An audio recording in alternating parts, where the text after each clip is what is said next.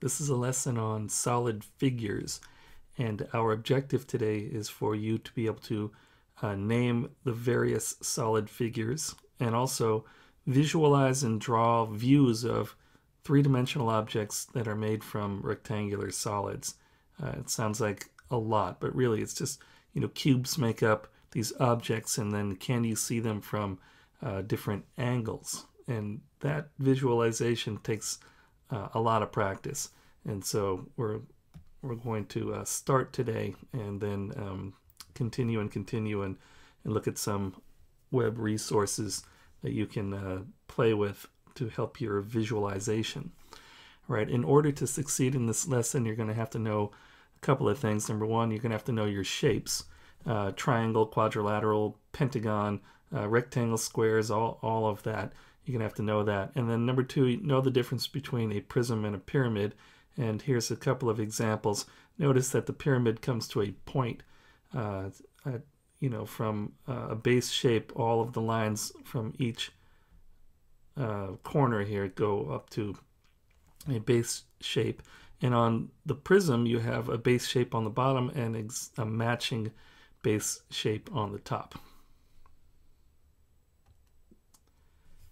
So our notes for lesson 10-12, solid figures. How are prisms and pyramids named? And then what are the names of the solids that have some special names? Seems like a lot, but really it's kind of minimal. All right, so here's how most solids are named. Most solids are named based on their base or their end shape, right? And really everything, if you name it by the end, if you just turn that figure upside down or stood it up on its end, it would become the base. So what we're looking for is the base here, and this one has a base of a five-sided figure, and so that base is named a pentagon.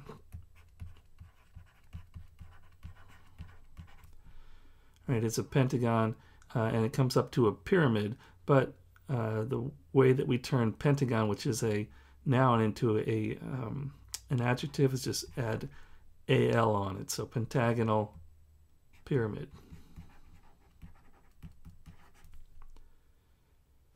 All right, so it's named by its base shape. On this one, you name it by its end shape, but really it's a base shape if you just turn it on its end, right? So this is a rectangle on the end, right? But we're not going to be able to add al on it because it would be rectangular, and it's kind of hard to say. So instead of rectangle, they say it's a rectangular. And then this thing is a prism because it has the base shape here and then the corresponding shape on the other side. It's exactly the same shape. And so they call that a prism. So that's a rectangular prism. All right, and these are the solid figures that have special names. If you just took a look at this shape right here, it has a circle on the bottom and then a circle on the top. And so if we were naming it, what we named it before, it would be a circular prism. But instead of circular prism, we just say that's a cylinder.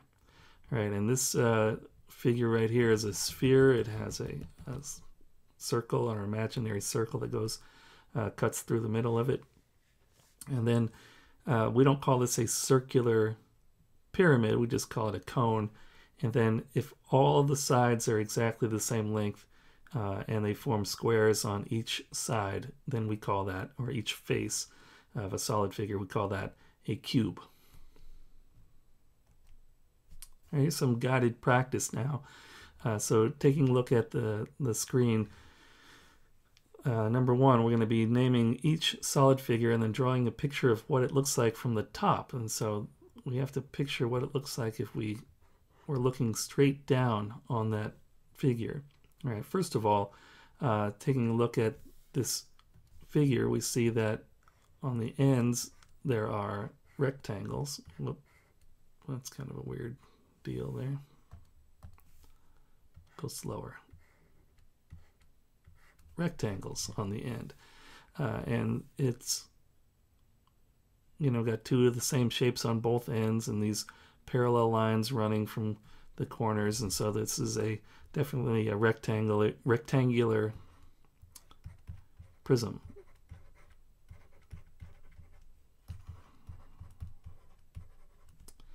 All right, number 2 has circles on the top and the bottom, and then parallel lines running up the sides. And instead of calling it a circular prism, we call that a cylinder.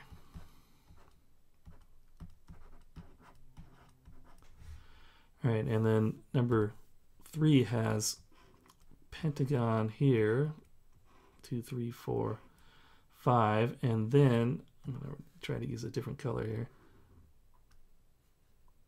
A pentagon on that back side. So it has 2 pentagons that are the same size, and so we call that a pentagonal prism.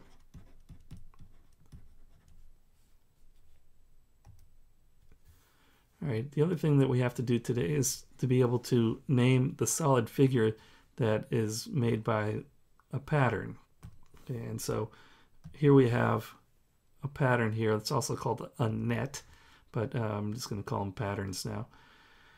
What shape, if you folded it all up and then connected all these parts, what shape would it make? Well, this one takes a lot of practice, but on this you see you have 2 triangles on the ends here, and then a bunch of parallel lines. And if we have 2 triangles on the end and a bunch of parallel lines, it forms a prism.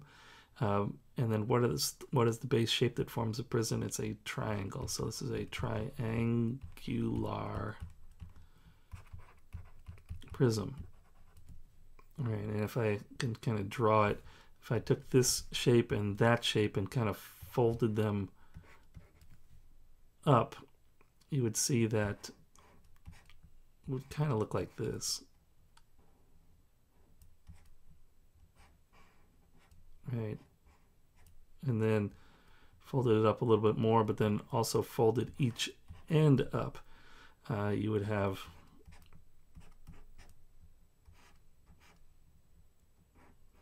something that kind of looked like this. And then furthermore, folded them up again, you'd have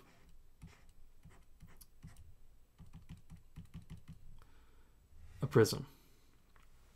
Okay, so that's how it goes. You just kind of have to visualize these things. The more you play with them, the better off you get here. All right, so number 5, you have 2 circles on the ends, and then these parallel lines running, from one circle to the other. And this one would make a cylinder.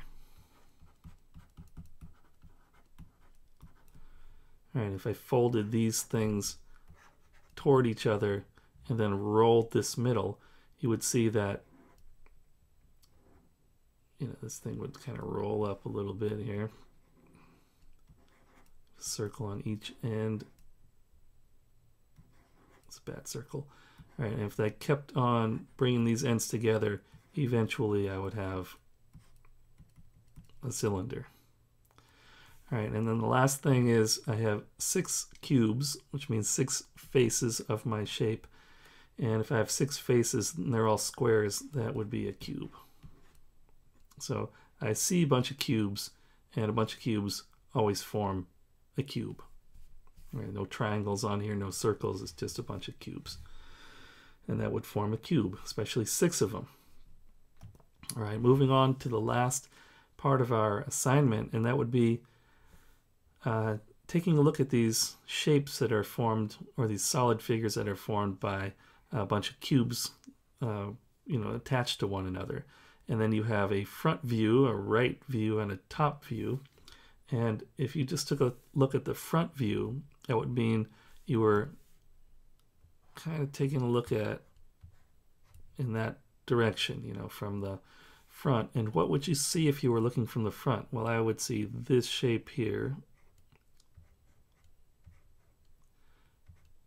Work with me now, pen. Okay, and I would see this shape there, and then that shape there. And so what would it look like if I was looking at that? I'd see 2 stacked on the right and 1 on the left, and I wouldn't see this shape at all because it would be hidden behind those 2 shapes. And so I would see 1 cube on the right, that's this one, and above that I would have a cube, and then that's that one, and then to the left of my original cube I'd see this cube face. All right, so if I was looking straight at it from the front, I would see the top one up here, and then I'd see that one below it, and then one to the left, and I wouldn't see that shape at all because it would be behind this block right here. So this would be the front view. And then what would I see if I was looking at it from the right? All right, let's get the highlighter back out. And then from the right, I would see this cube. I would see this cube here, and I would see this cube. And so looking at it from the right, I would see 1 cube here with another one on top of it, and this would be on the left, and then on the right I would see that one there. So I would see 2 on the left, and then 1 on the right, and this would be the right cube.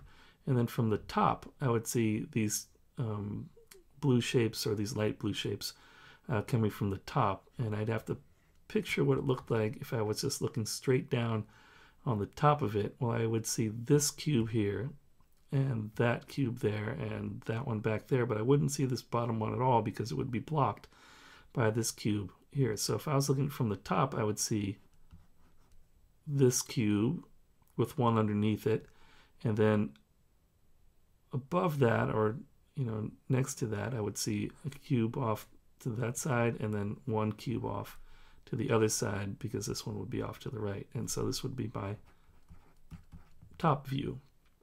All right, so that's number 7, front, right, and top. Number 8 becomes a little bit more difficult looking at it from the top and the front. I think the right side is going to be pretty easy on this one. So let's take a look at the front view here. You have 1, 2, 3, 4 cubes that are along the bottom. So if I could draw those first. 1, 2, 3, 4. All right, those are the first 4 cubes along the bottom. And then above that, not above all of them, but just above the 2 on the right, I would see 1 and 2. All right, so I would see something like that from the front. Now, from the right side, it'd be a little bit different, right? Because I wouldn't see any of these cubes back here. All these 3 plus that one. If I was looking at it from the right, I would only see these 4 cubes that are facing the right, right? And they look like they form kind of a square here. So there's 2 and 2. So I would see something like that from the right. Now, from the top, I might see something a little bit different, right? So I would see 1, 2, 3, 4, 5 cubes from the top. And this cube and that cube, that cube and that cube all form kind of a straight line. They're all in line. And so I would see on the left side of my shape 4 cubes. That's that top, and that top. And then, so that's 1, 2, 3, 4, 1, 2, 3, 4. And then just to the right of that one that's on the bottom corner would be